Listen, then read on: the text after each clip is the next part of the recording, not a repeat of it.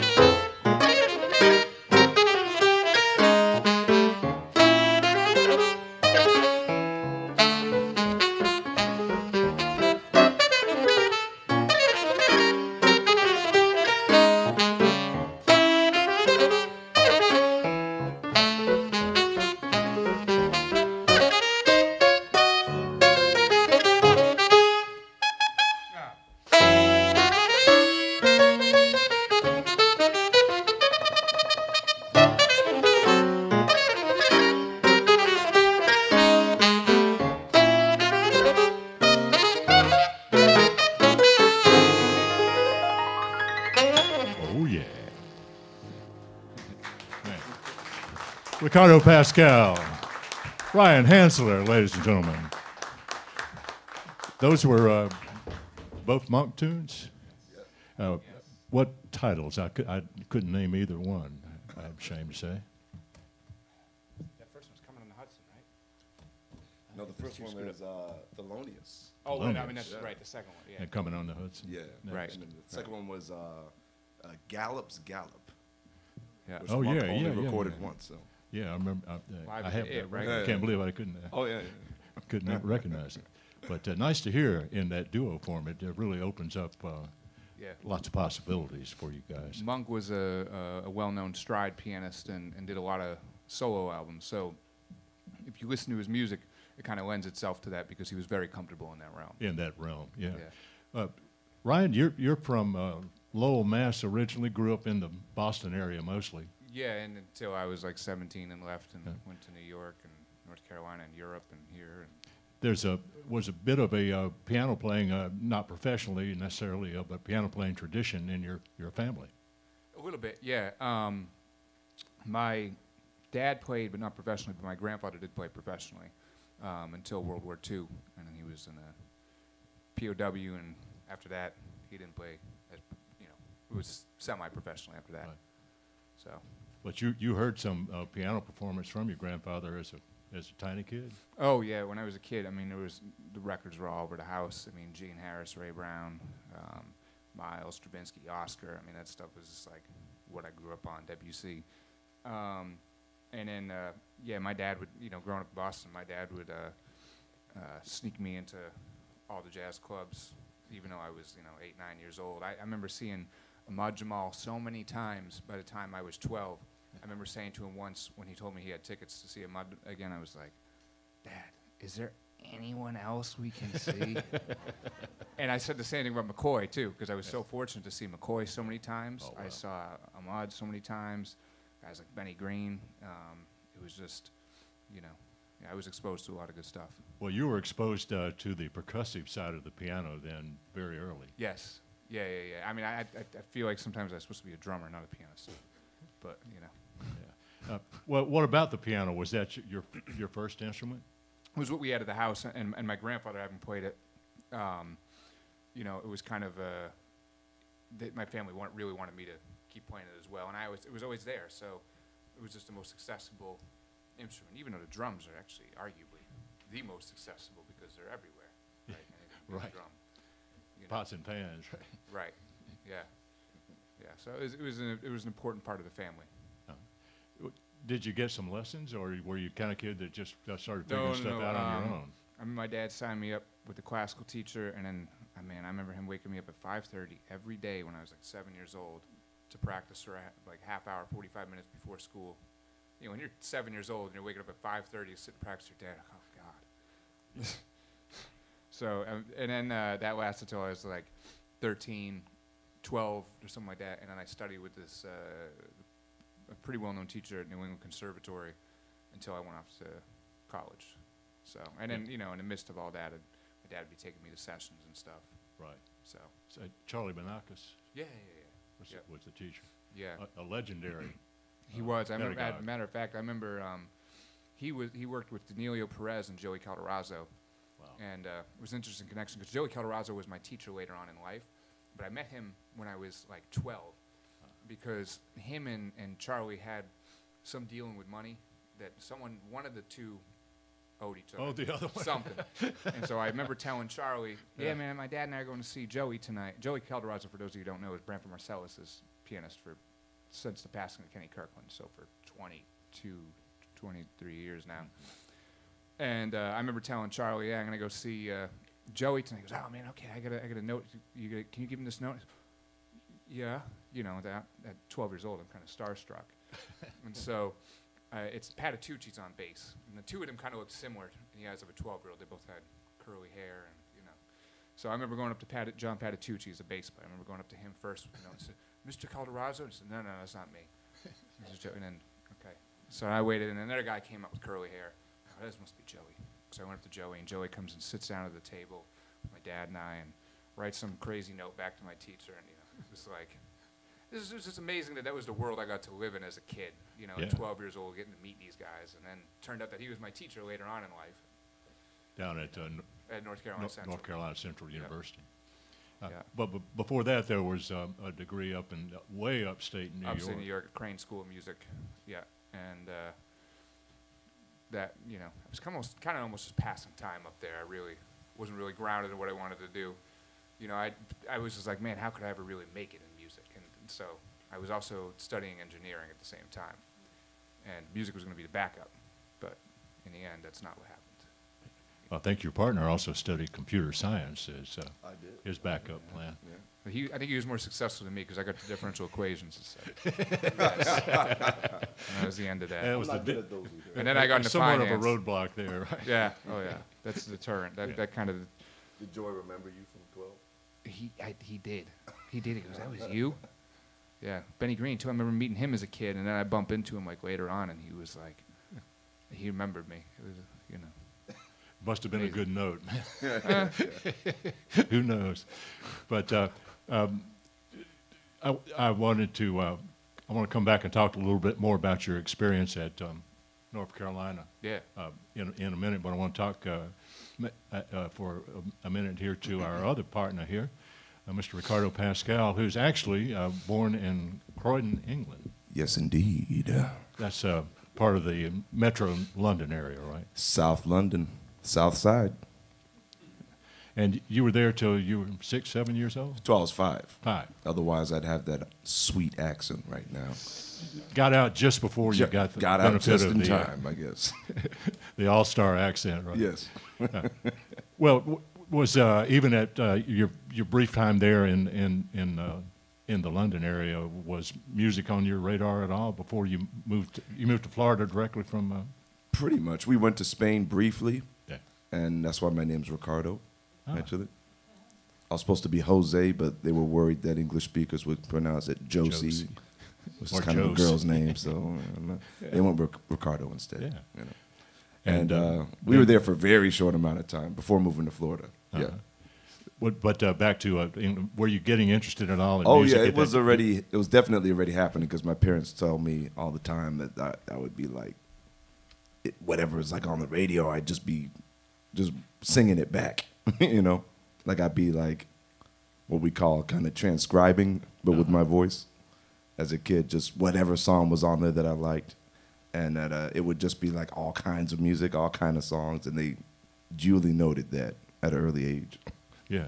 Well, London has, a very diverse culture, Yeah, cultural inputs. You could hear a lot of different things. Oh yeah, and my dad was a musician as well. What's there in his London. what's his instrument? He played guitar, still plays guitar, and he played with the Foundations and Eddie Grant, Frontline Orchestra. So if you know, Build Me Up Buttercup, and Electric Avenue, all that those kind of songs.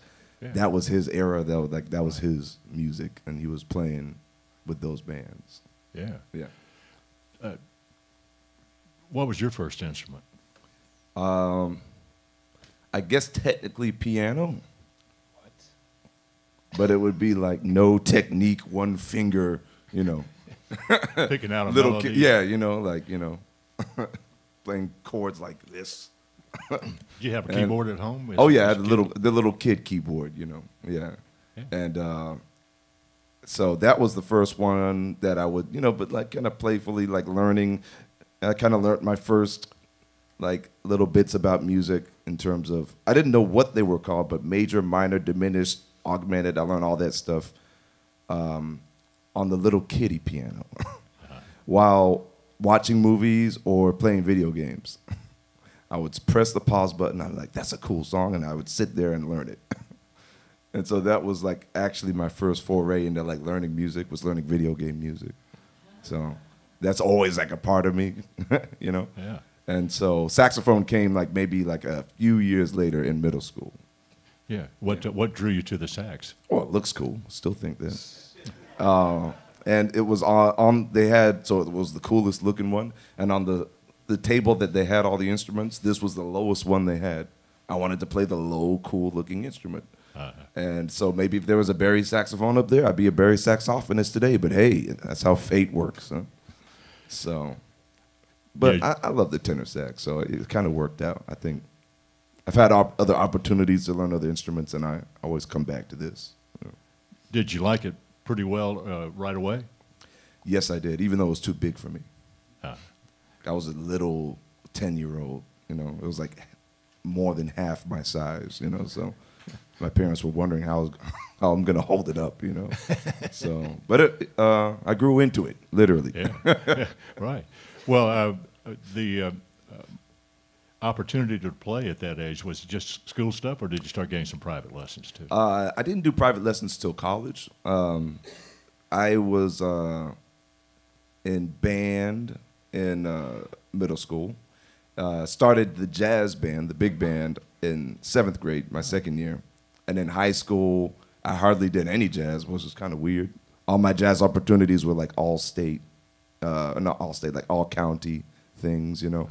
But that would be enough. It was enough to whet my appetite and get the curiosity going and get me like playing with aerosols, which are these backing tracks that you can solo over and play melodies over. Right. It was enough to get the appetite wet and ready to go.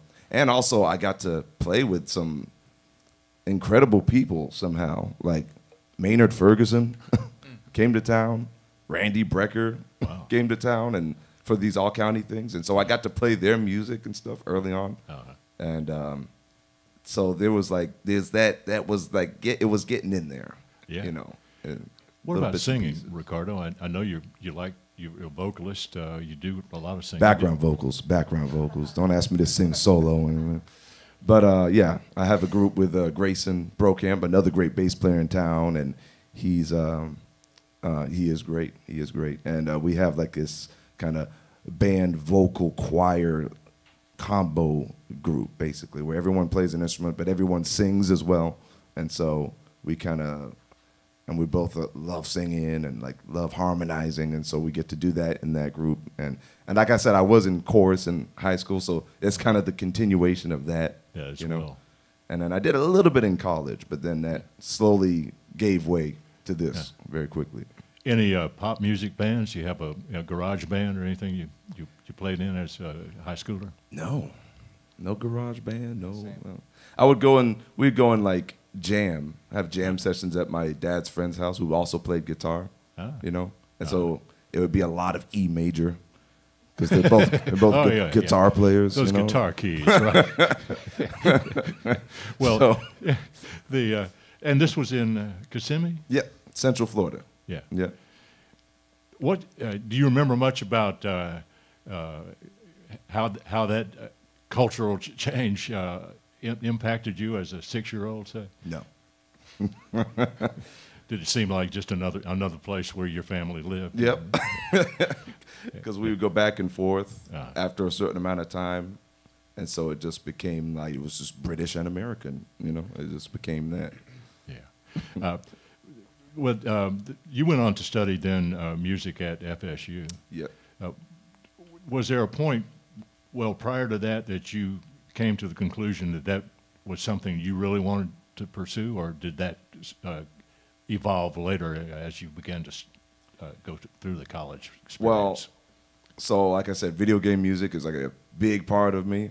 But when I realized that I wanted to study music was when I first heard Thelonious Monk. Actually, specifically when I first played a Monk tune, which was around midnight in big band. Like it was this big band arrangement. I don't remember who arranged it or anything. But the core song is all that matters, really, in that case. And it was so mysterious to me. I'm like, what is that? Like, what is that? I have no clue what that is, and I want to know badly what that is. And that started in middle school. And it just kept building until my senior year of college, thinking like, I was thinking, I like astronomy. Do I want to do astronomy? No, I want to learn more about this, what this thing is, this jazz, this music, swing. Like, I want to know what it is. So that started, it was really intense my senior year. I was like actually practicing. Didn't know what I was doing. I was just kind of playing along with things. Right. And I entered this competition, and all the kids from the art school were there. Because there was the art school, Osceola Arts. Right. And so they were all playing, and the guy there was a guy on bass who was amazing and had a band, you know, like an actual trio with him. And then I got on stage with my play along. And somehow won. I don't know. I still don't know exactly. There's that rhythm section. Yeah. Yeah, the rhythm section was killing. But yeah, so high school, it really was I was just getting very curious about everything. And then so finally, I'm like, yeah, definitely want to do this. My choir director, not my band director, told me, hey, FSU, very good school of music there. Right. Give it a consideration. And so that's where I went. The Monk, who was it first turned you on? Who played? How'd you come across Around Midnight? Our big band director. Oh, Dave, just in that arrangement. David Steyer. He just had a chart, and we busted it out and played it. And just in rehearsal, I just remember thinking, like, this is beautiful. Like, what is this? Even like, before you totally heard mysterious. Monk or anybody else play it. Yeah. And yeah, it was later on with Marcus Roberts at Florida State University that my next level of appreciation of Monk's music particularly came through. Yeah, because he teaches at FSU. Marcus Roberts is a piano player who's arguably like one of Wynton Marsalis's favorite piano players that he played with late, and arguably one of the best alive too, as Ryan will attest as he's transcribed Marcus Roberts. So, you know how difficult that is. And just hanging with him for a bit. Oh yeah. And so, and he's kind of like one of the most, I'd say, Monk-influenced modern piano players around. So he really, my appreciation of Monk really was well, that's a passion, elevated by him. A passion you guys obviously share. Yes. And, so yeah, when I met him, it was like, what the heck? This is the only guy I've heard play like this, you know? Yeah, like that percussive, like Marcus Roberts, independent limbs, stride piano, like all of that, plus the harmonic language. We were at we were at a gig and you were like, I was playing some Marcus thing. We didn't even really know each other that well, and you came up and you were like, bro, what'd you know about Marcus Roberts? You were shocked. No one's dealing with this. Yeah, nobody. The funny thing is, I was never really into Monk until just several years ago. When I was a kid, Gene Harris and Ray Brown were two of my favorite musicians. I remember just putting on tapes on the weekend, cassette tapes, for like 2, 3, 4 hours at a time, and I would just sit there and try to groove the way they did. All I wanted to do was swing as hard as they were. Monk wasn't until like, I don't know, 8 years ago, 9 years ago, something like that, that I really started to take to him. And I realized how much I liked Monk because how much I liked Kenny Kirkland. And that's what made me realize, oh, wait a minute, Kenny's getting his stuff from Monk. You know? Yeah. Well, the architecture that Monk created is just one of the greatest, most elegant things in music. You can't deal with this music without dealing with Monk. And Monk's music permeates so many avenues of Black American music. I mean, if you talk about hip-hop, so much of hip-hop came from Monk. You know, it's... Yeah. Well, a lot of influences. Let's hear some more music, Monk or otherwise. What y'all got for us next? We don't just play Monk, by the way. It's just, I know we're talking about Monk a lot. But yeah, they've got a lot of things in their bag. What's next, guys? Some Ellington.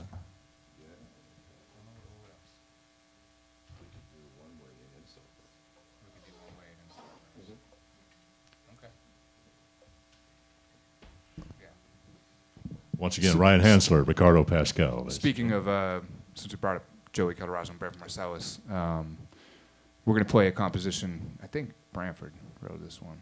Branford or Joey? We're not sure. We got to figure it out. I got to ask Branford. Title One Way.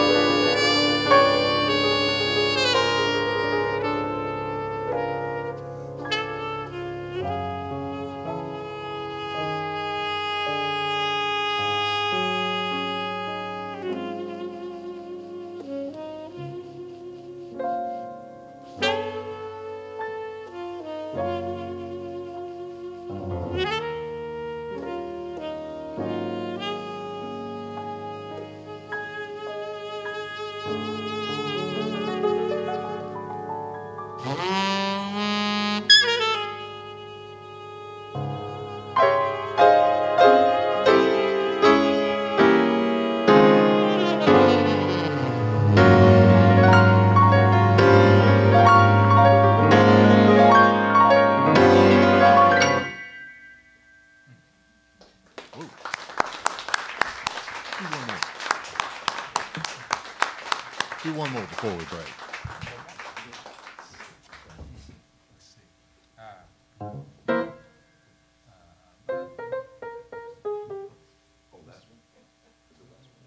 No, we got, no, I mean, before we talk again, yeah, we got plenty of time.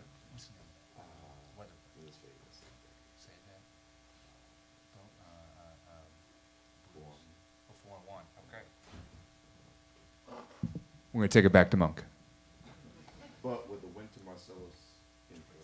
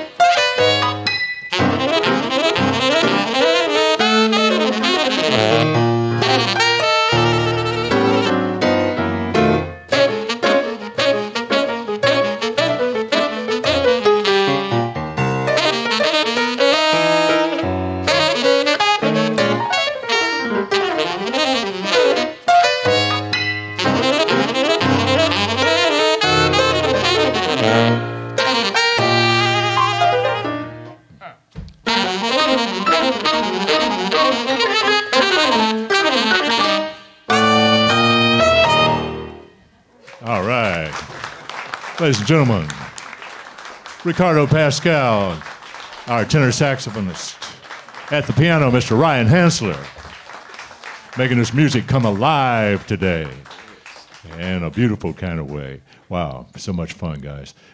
Both of these gentlemen have interesting connections to New Orleans through places they studied music.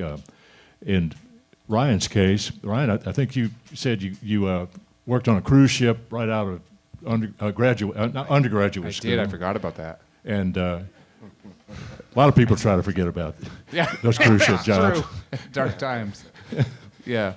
But someone there, a colleague there, kind of pointed you to Raleigh and... Yeah, it's someone I met there. Man, you remember more about my life than I forgot about this stuff. You're right. That's the purpose of these interviews. Right, thank you.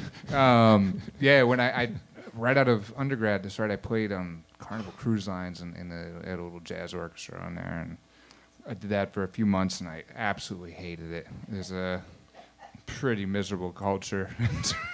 So being on a boat, too, is just not my thing. Yeah. Just, you're stuck. Can't go anywhere.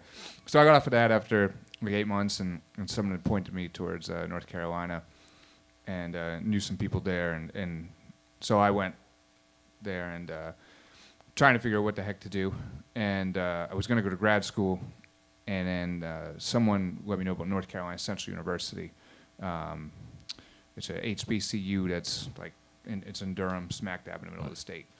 And teaching there was Branford Marsalis and Joey Calderazzo, and then the faculty there were just like, man, just phenomenal. A lot of like former Batesy big band members, and it was a great program. And in the community and the culture around the music was just like, I mean, they were really dealing with the music on a high level and knew how to play and how to teach. And it wasn't your traditional academic setting in terms of jazz, which is like, we're going to feed you a bunch of patterns and licks.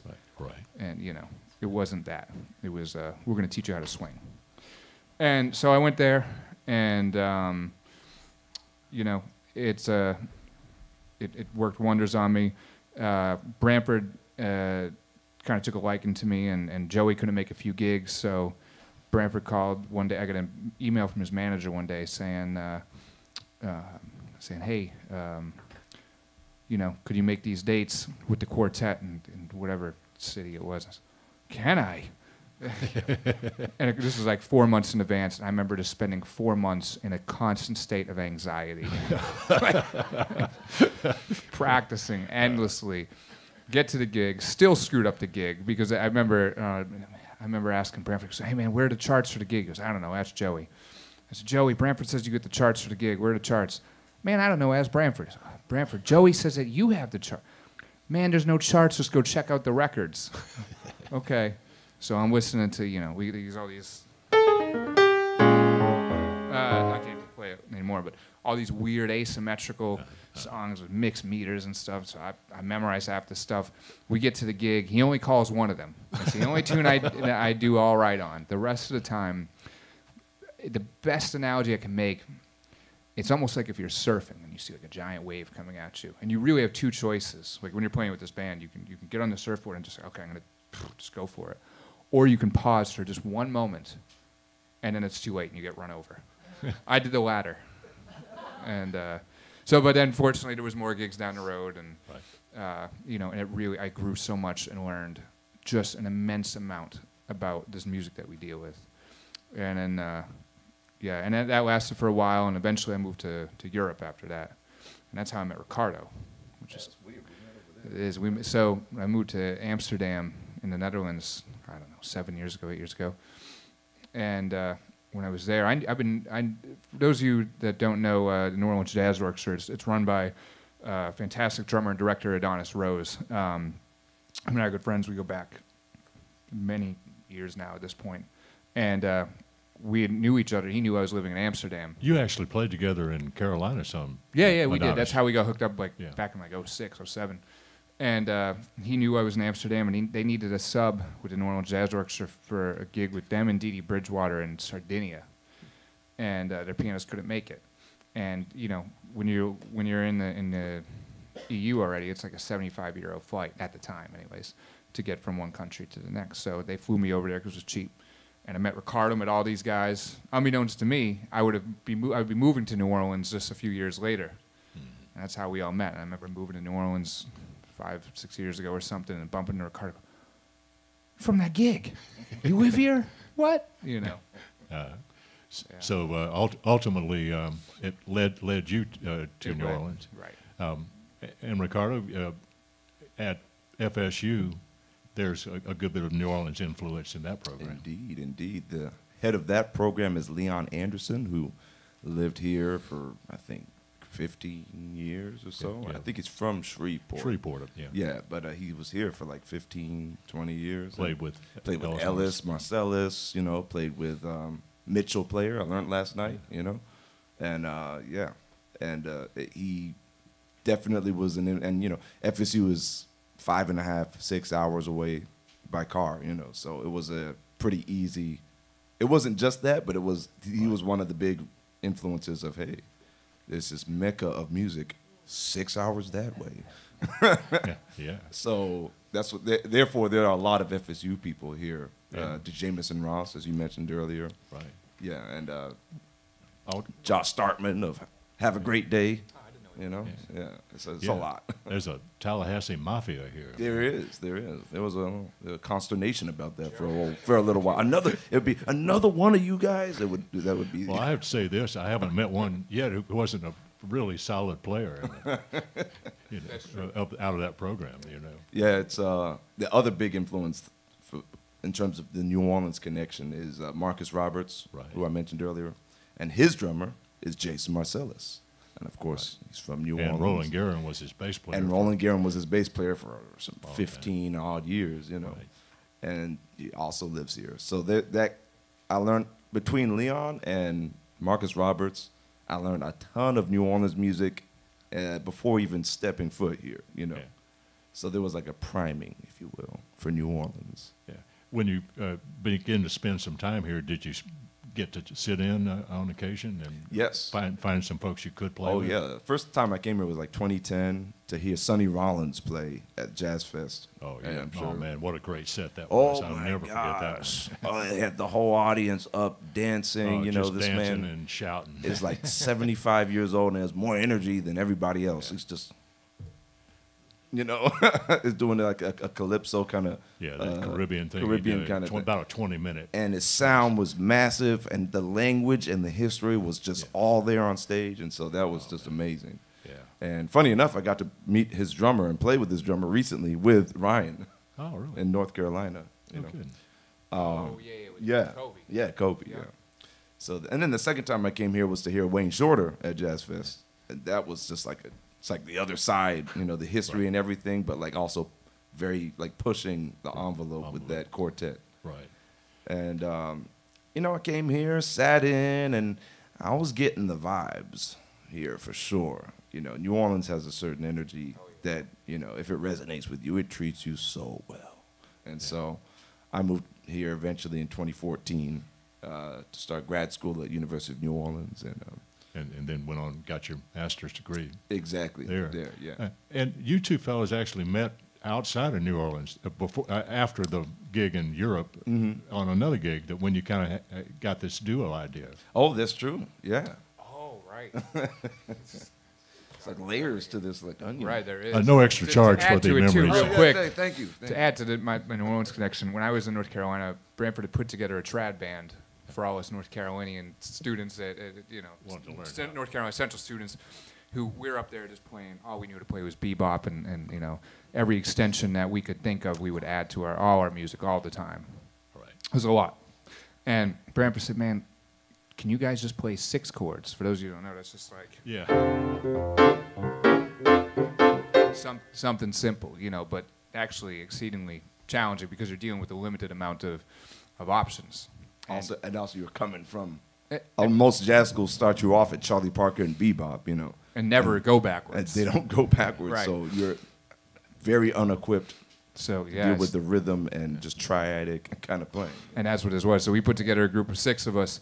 I remember being in rehearsal at his house, and he looks at the drummer and he goes, "Well, I'm going to change my language for this," but he just goes, "Press rolls," followed by some.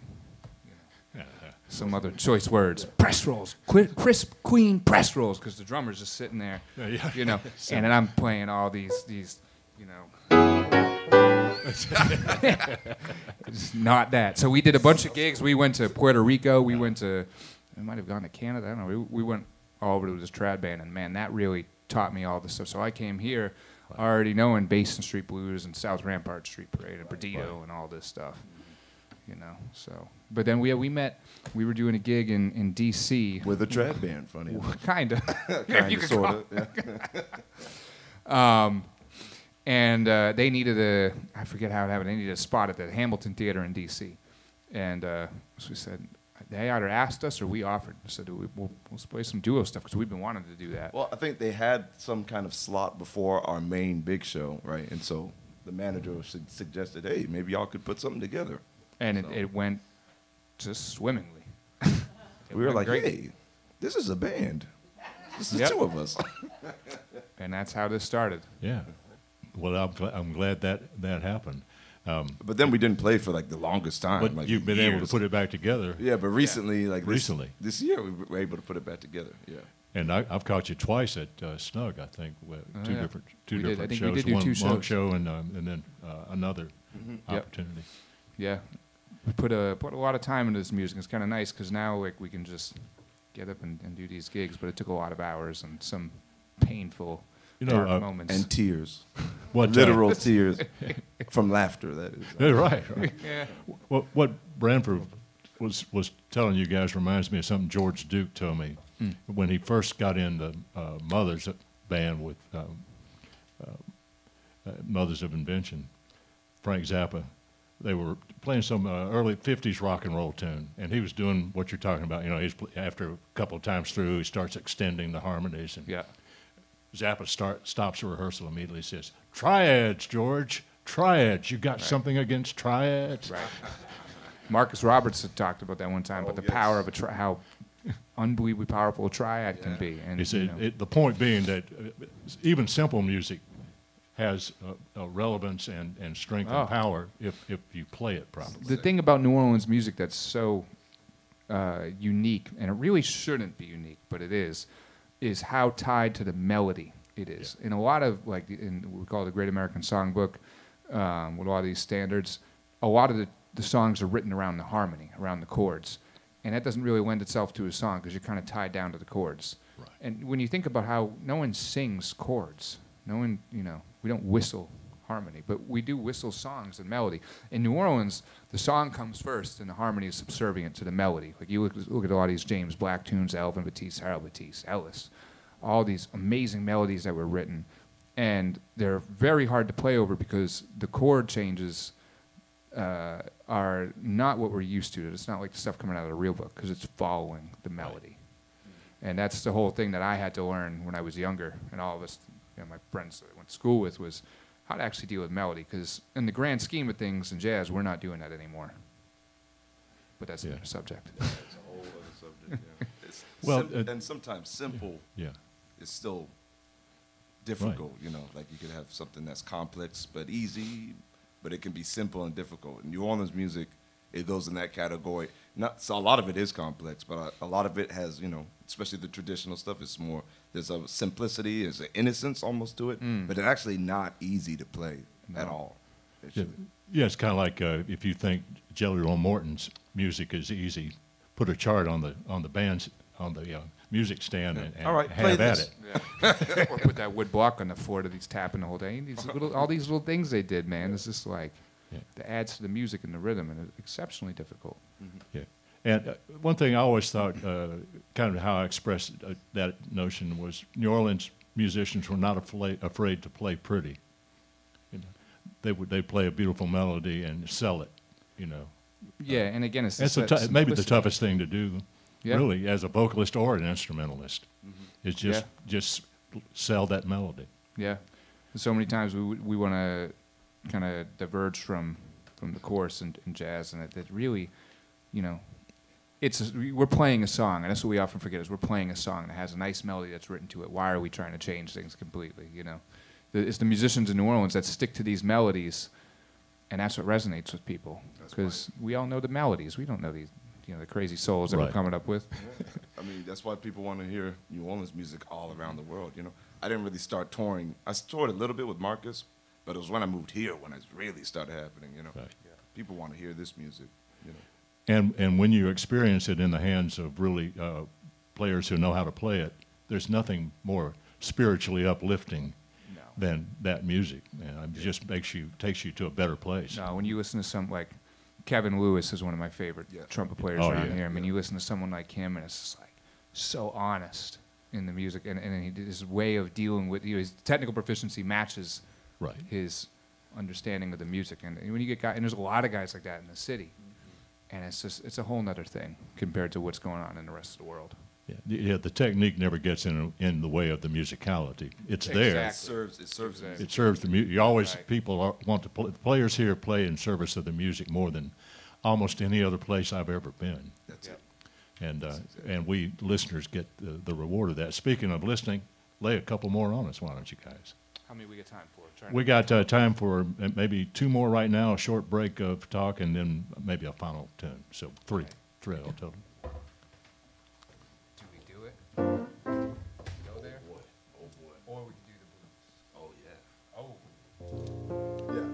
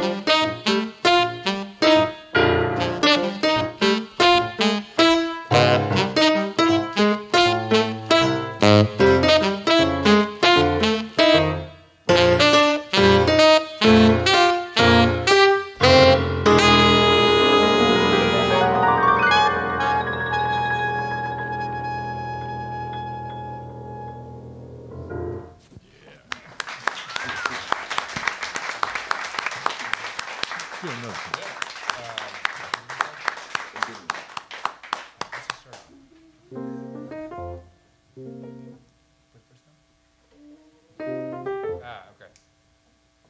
It's been a bit. There was no practicing. We didn't have time to shed for this gig. We're going off of the old shedding that we have been doing. All right.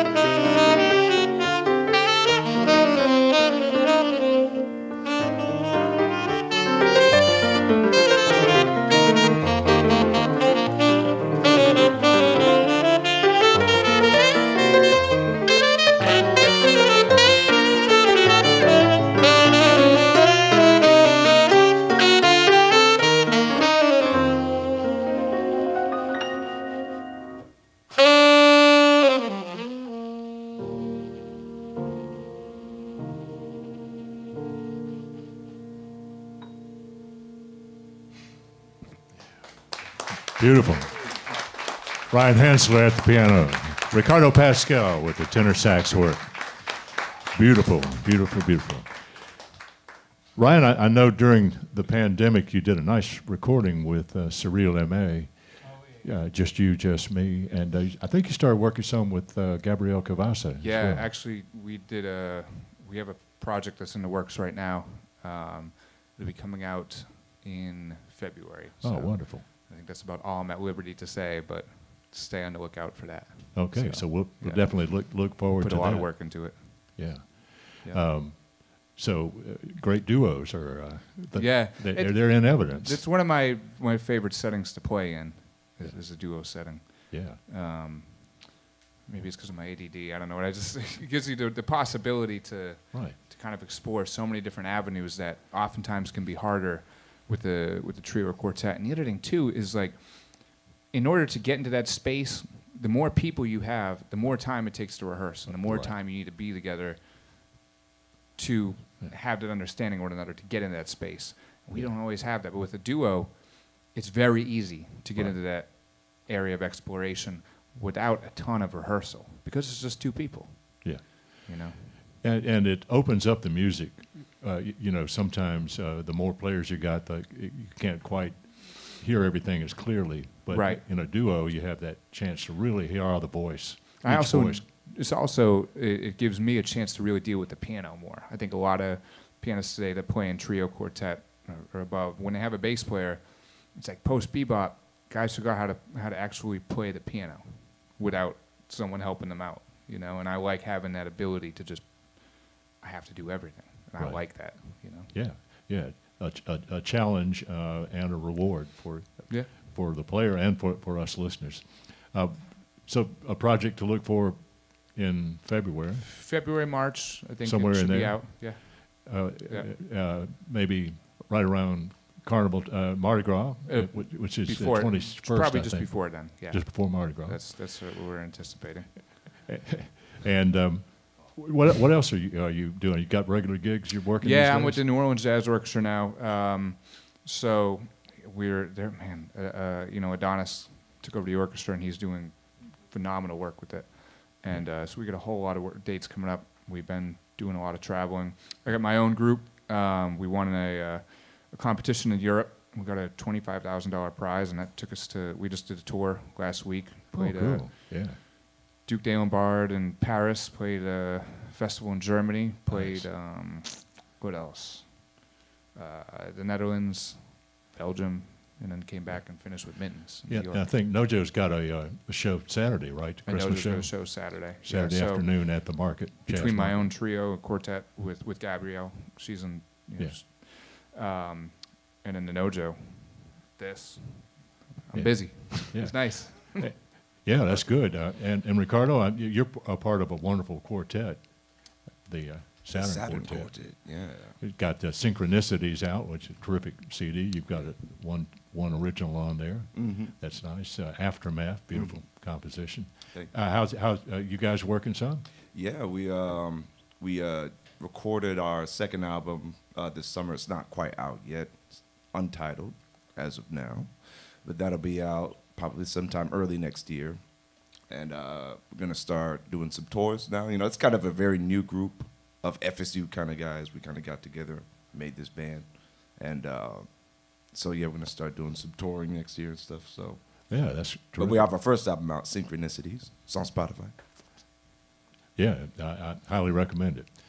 And what else are you up? And Nojo, Yeah, you're New still Orleans a part Jazz of? Orchestra, so same stuff Ryan was saying. You know, we have the big band, and then we have the small group that we tour a little more with. Right. So that's coming together. And I also play with vocalist / pianist Judith Owen. And, yeah. She's got a new Come Hither record out. She does. Come on and get it. Come on and get it. So that one's out there. Yeah. We did some tours as well this summer. We hit Duke de Lombard as well. Yeah. We always cross paths somehow. You know. It was meant to be. It was meant to be. Kismet, baby. Kismet. You continue to. I keep enjoying your work with on record with the New Orleans Jazz Orchestra, particularly the Petit Fleur. Yes. Beautiful soprano. We didn't hear your soprano work today, but you Yeah. have a beautiful soprano solo on the title tune. Soprano's the other major instrument I play. It's another saxophone. Yeah. Yeah. Very New Orleans instrument. Yeah, and that's a very nice combination of surreal and the orchestra. It is. It is. Beautifully done record. Yeah. So lots to recommend. Opportunities coming up to hear these guys in other contexts, ladies and gentlemen. But Thursday, yeah. Oh, at the Pontchartrain. we're at the Pontchartrain Hotel at the Bayou Bar. With Peter Harris and Pedro Segundo, and then we also this Saturday. Are you on the? You on the Saturday gig with the Nojo 7? Yeah. Yeah. Mm-hmm. So we get that too. That'll be at the Jazz Market, open to the public. And Nojo that's a 7 Christmas concert. That's a nice room there at the Pontchartrain too. Oh, yeah, Very nice Pontchartrain. If y'all don't know about what Peter Harris is doing at the Pontchartrain, go check it out. Yeah, you got to check it out. So Peter's what, great. Tuesday, Wednesday, Thursday, Friday. Almost every day. Almost maybe even Amazing Saturday. music. Yeah. Every time. He just Great bass player, composer. and he just Yeah. gets like people that you'd have to spend $7,500 a ticket in New York to go see these guys that he's Right. getting there. And it's just right there. It's right there. Yeah, Yep.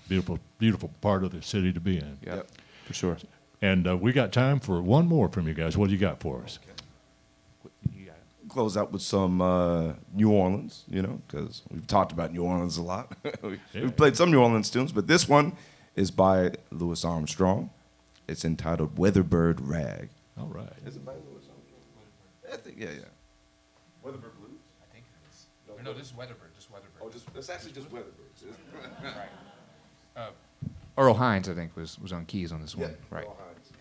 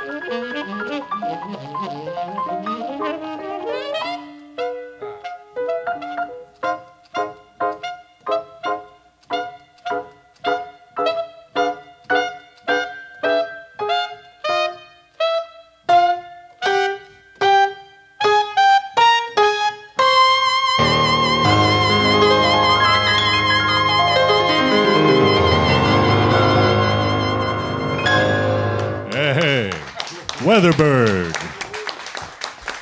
That is Ricardo Pascal at the tenor sax, ladies and gentlemen. Ryan Hansler at the 88s.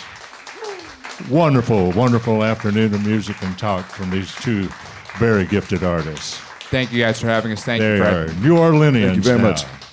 ladies and gentlemen. And thank you all for being with us today. If you'd like to see any of this again, these sessions are archived on the New Orleans Jazz National Historical Park and the New Orleans Jazz Museum's respective Facebook pages and also YouTube channels.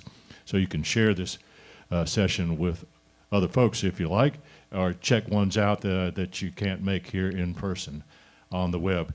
We should have very soon the 2023 season schedule announced, and we look forward to seeing you back for some of those. Thanks for being with us today.